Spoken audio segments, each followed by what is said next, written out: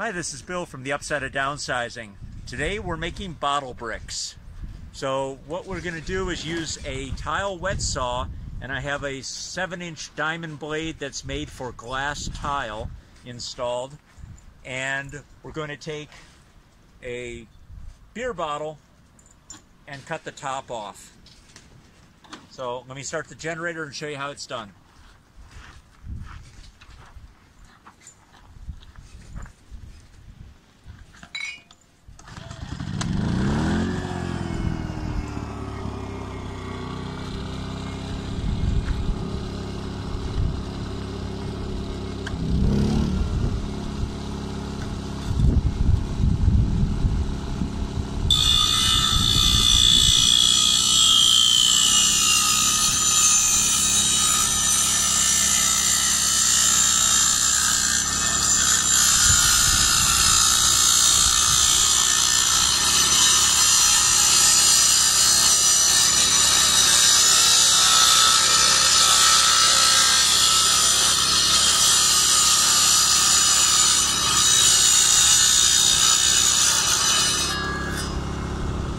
As easy as that.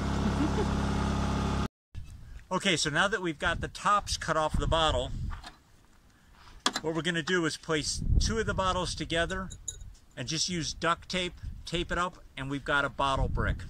This is 7 inches. This is going to be the same length as the mesquite bricks we made yesterday, so then our cob wall will remain the same thickness. Okay, so now that we've got our two bottles cut, we're going to use duct tape and tape them together.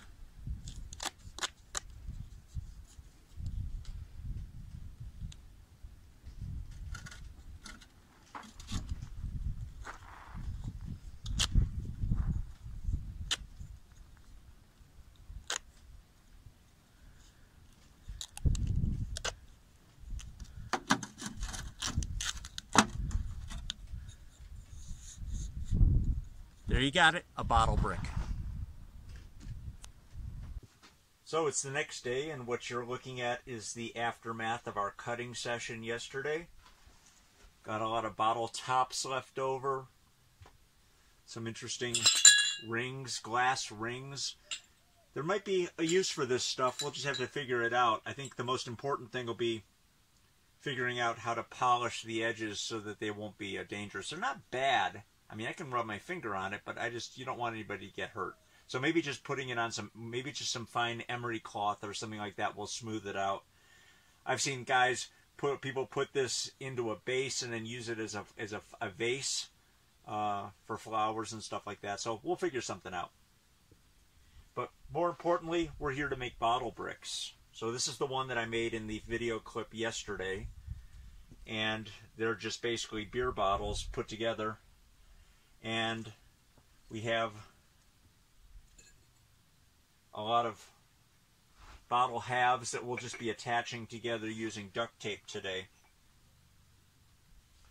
And what's interesting is some of them won't be the exact same size. If you look at this one carefully, for example, you'll see that they're actually two different sizes, but they're close enough that we can tape it together, and then once it's installed, you won't see the difference. Don't tell anybody.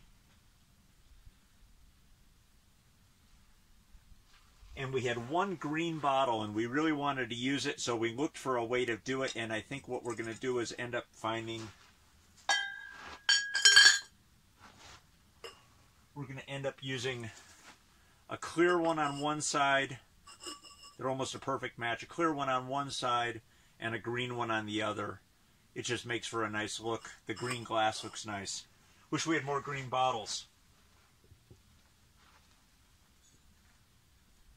So I'm going to get started taping these together.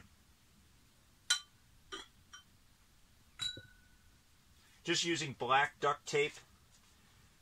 Considered using white duct tape, thinking that maybe the inside of it would reflect more light, but I don't think it's going to make that much of a difference. It's going to be put into cob anyway.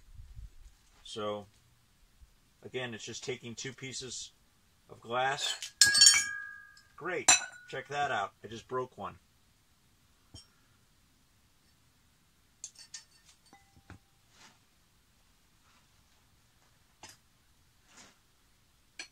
Nice.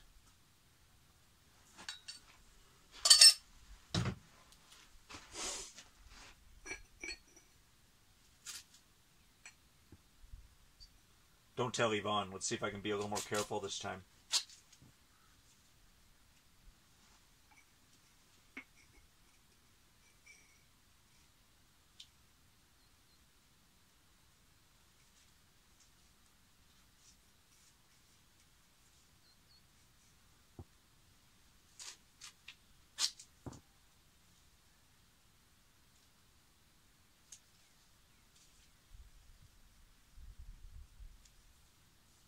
So, another brick in the wall.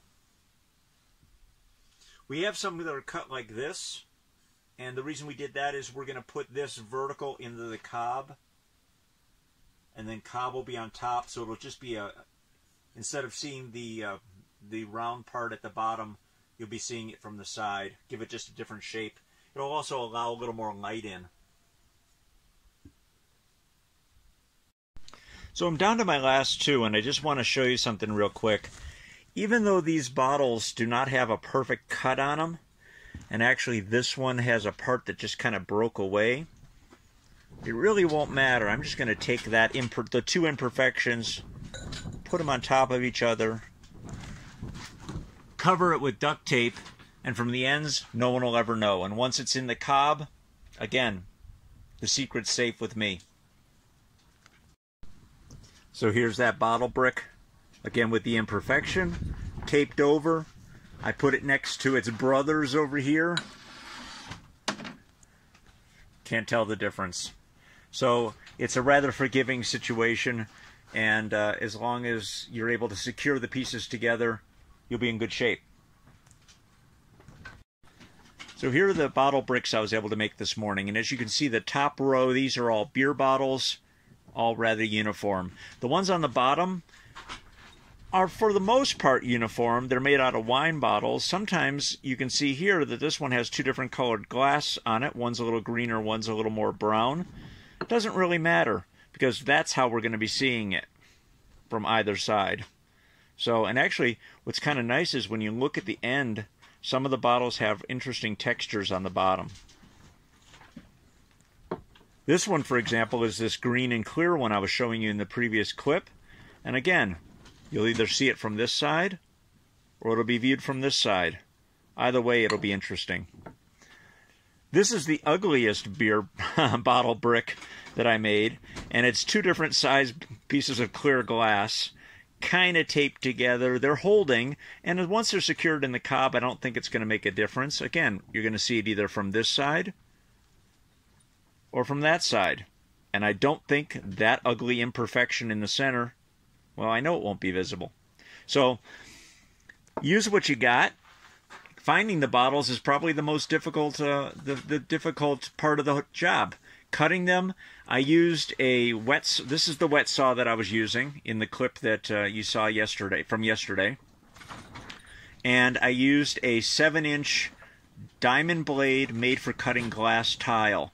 And I think that's really important because it allowed for a very clean, smooth cut of all the... Actually, I didn't have any breaks at all. The only time a bottle broke is when I was careless and dropped it. So, otherwise, all of the edges that you see here that were cut, I mean, they're relatively smooth. I mean, I'm not afraid to run my finger along it. You know, all of this, there you can see a little jagged edge. I could have ground that off, but a piece of emery cloth will smooth this out. And these might end up being used somehow in a decorative fashion as well. Don't know. But anyway, so we've got a bunch of pieces left over. But with a $109 wet saw from a big box store and an upgraded diamond blade for cutting glass tile, you too can make bottle bricks. I'm about to get started making another batch of bottle bricks, and before I do, I just want to remind you that tomorrow, Saturday, the 13th of April, starting at 6 p.m. Pacific Standard Time, that's West Coast time, we will be doing a live broadcast on YouTube together with the Green Dream Project and the Midlife Prices. That's at 6 p.m. on Saturday, and we hope you'll join us. Tune in to the link I'll provide below. It's going to go through the Green Dream Project's YouTube channel, and I will leave a link for it below. And get your questions ready. We hope to see you there.